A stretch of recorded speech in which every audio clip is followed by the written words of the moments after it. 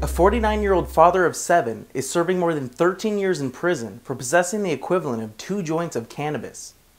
In 2010, Bernard Noble was incarcerated after being caught with a small quantity of weed in Louisiana, even though the state's governor, Bobby Jindal, recently signed a bill significantly decreasing criminal penalties for cannabis possession in the state. Noble and others who were already behind bars don't benefit from the change. To make matters worse for Noble, in May, the State Board of Pardons and Parole rejected his petition for clemency because he's yet to serve 10 years in prison. Noble was given the maximum possible sentence of 13 years and 3 months without parole because he was considered a habitual offender under Louisiana law. He has 7 prior convictions, but they're all for non-violent minor drug possession, mostly cannabis, and 2 for cocaine. With sex offenders and murderers often receiving less prison time than Noble, he's understandably dismayed by his situation. He told the Huffington Post that his unjust punishment for minor drug possession should shock the conscience and fairness of the system. It should indeed. But does it? While US politicians continue to decry the state of criminal justice in the country, very little has been done to actually fix it.